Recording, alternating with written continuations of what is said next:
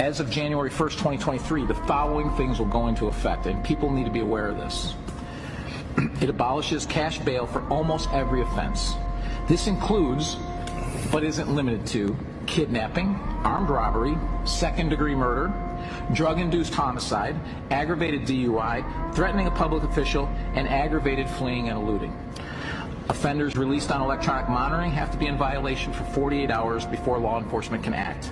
They could almost drive to Alaska before we can even look for them. It denies victims their constitutional rights.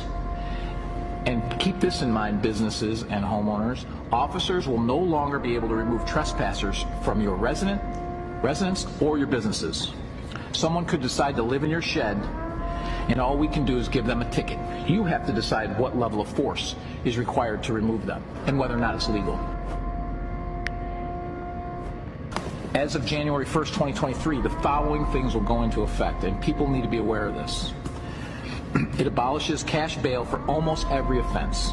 This includes, but isn't limited to, kidnapping, armed robbery, second-degree murder, drug-induced homicide, aggravated DUI, threatening a public official, and aggravated fleeing and eluding.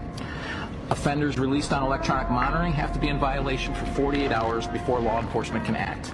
They could almost drive to Alaska before we can even look for them. It denies victims their constitutional rights. And keep this in mind, businesses and homeowners. Officers will no longer be able to remove trespassers from your residence or your businesses. Someone could decide to live in your shed, and all we can do is give them a ticket. You have to decide what level of force is required to remove them and whether or not it's legal.